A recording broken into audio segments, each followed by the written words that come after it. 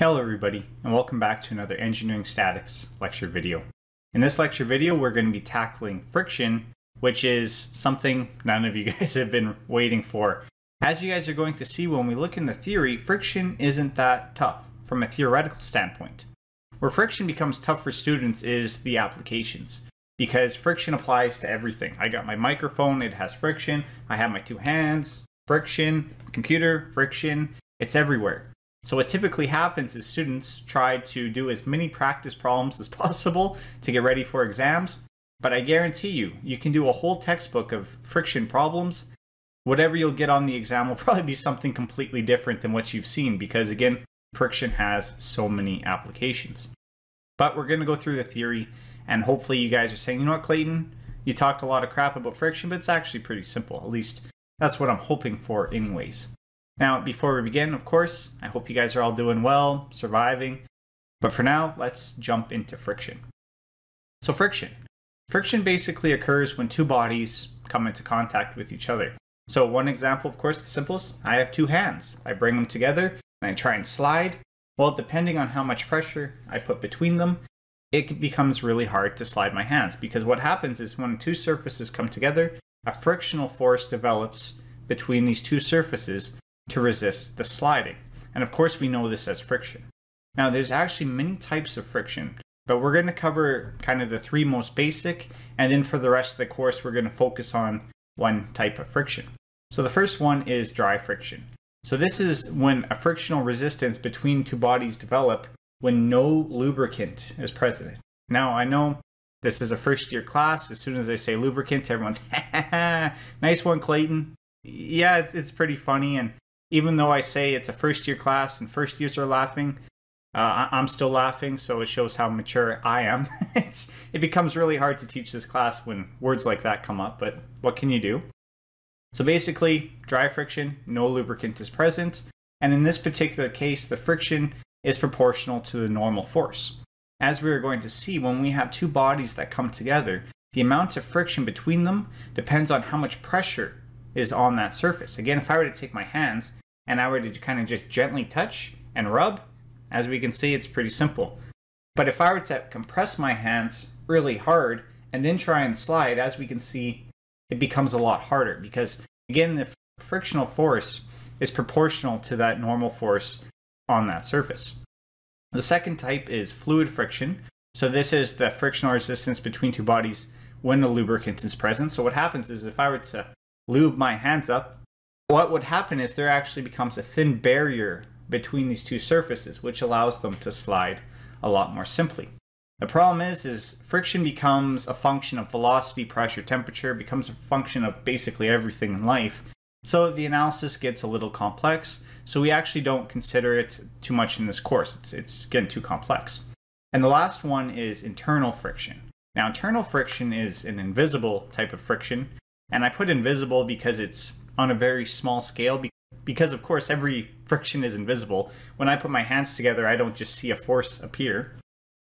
I say invisible because for internal friction, it occurs at a molecular level. So as you guys have taken chemistry, stuff like that, you guys know that actual atoms are arranged in particular orders. And what happens is when those two atoms touch, they create friction.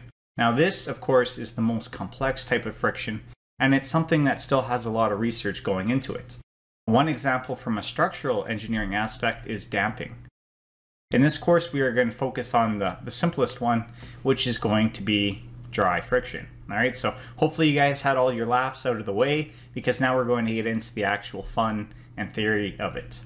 So mechanics of dry friction. To understand it, basically, we have to look at the surface at a microscopic level.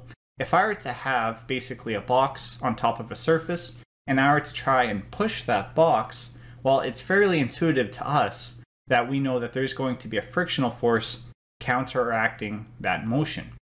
So we know that there's going to be a frictional force in the opposite direction of how I'm trying to push my box.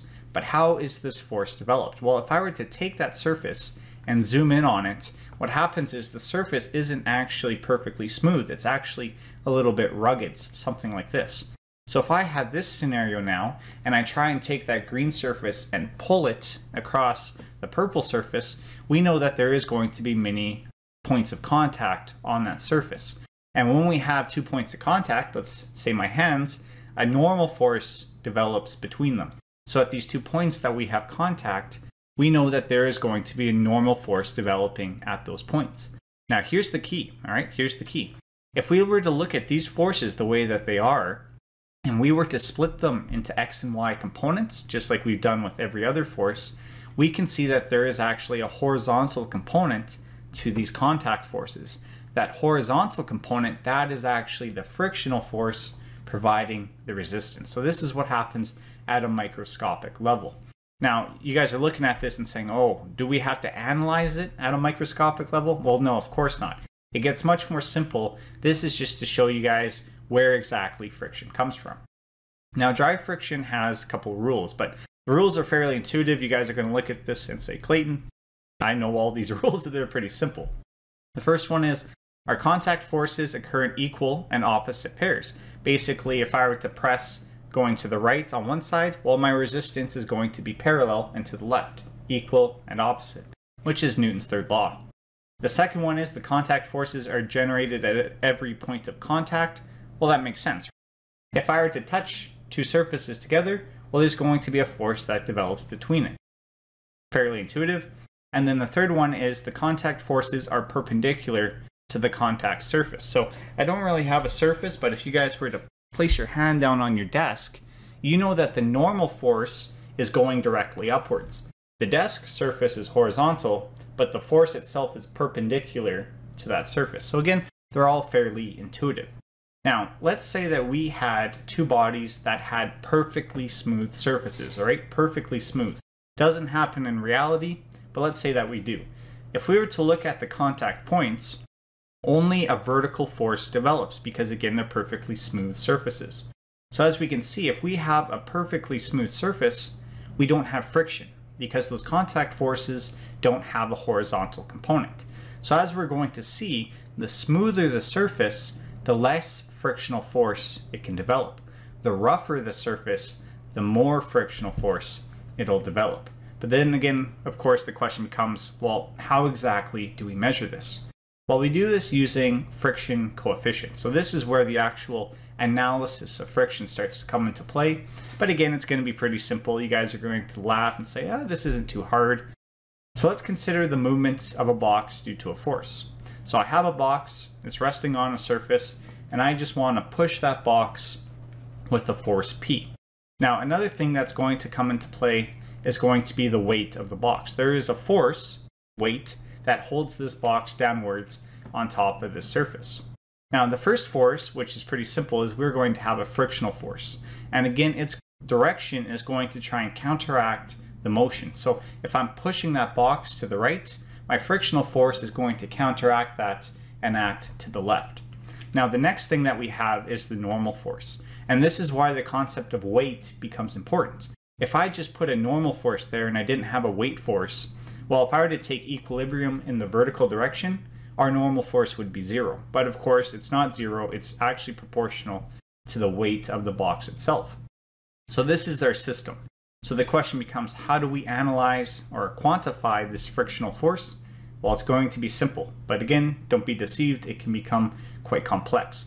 For this course, our frictional force is going to be a coefficient, which we call mu static, or the coefficient of static friction, multiplied by the normal force.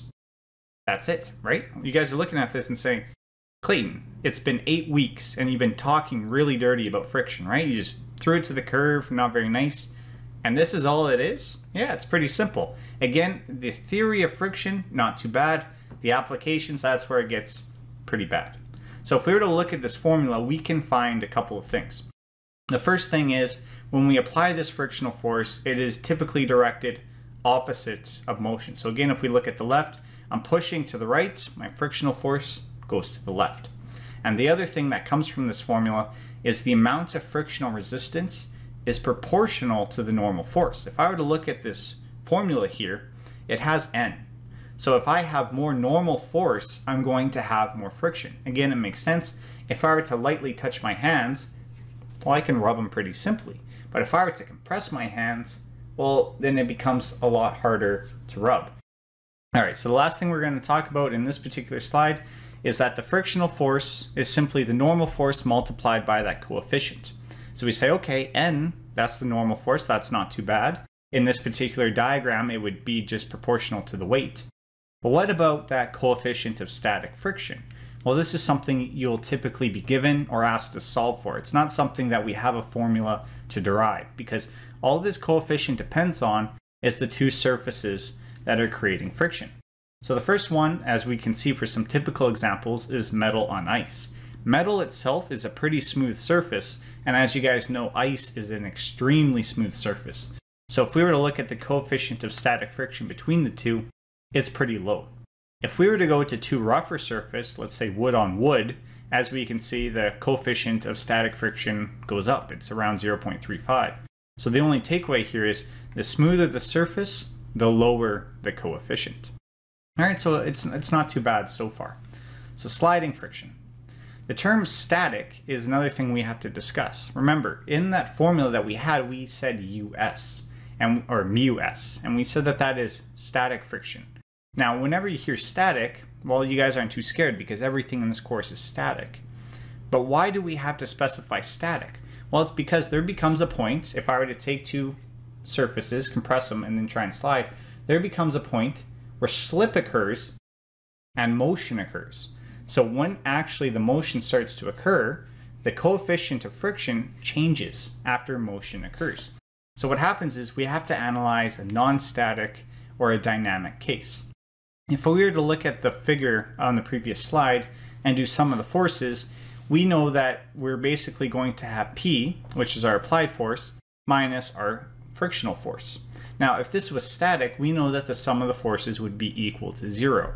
But if we were to analyze a non-static case, we know that the summation of forces is actually going to be equal to the mass times acceleration. All right? This is why I kind of laugh at the mechanical engineers. They always come to the civil engineers and say, you guys always have sum of the forces equal to 0, easy peasy.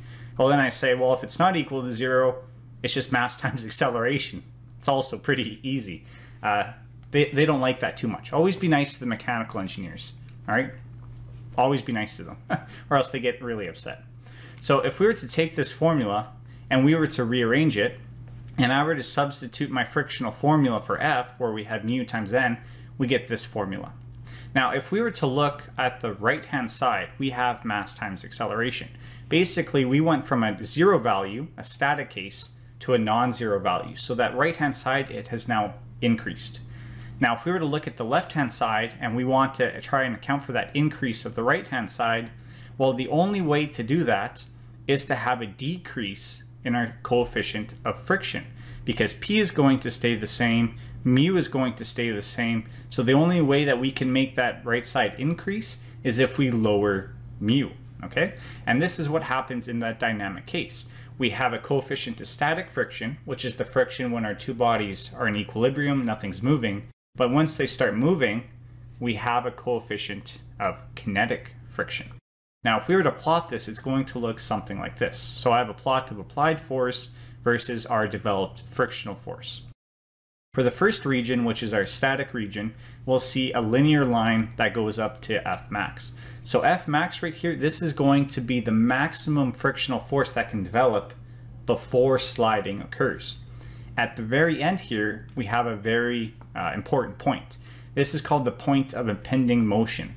So if I were to apply just a little bit extra force at this point, sliding is going to start occurring. So this is the maximum frictional force we can develop before sliding occurs. So what happens is after this point, we see a decrease, and then we kind of see a constant frictional force, which we call the kinetic friction. So basically, if we were to look at this graphs, we have two different regions. Region number 1 is static equilibrium. At this point, nothing is moving, and basically the maximum friction we can develop, which is what we call F max, this is equal to our coefficient of static friction multiplied by the normal force. If we were to look at region number 2, over here, this is when we have a dynamic case or a kinetic case where sliding is occurring, and our maximum friction resistance is going to be U kinetic multiplied by N. So yep, that's it for this video. I want to thank you guys so much for listening. I really appreciate it. I hope you guys have a wonderful day, and I will see you in the next video.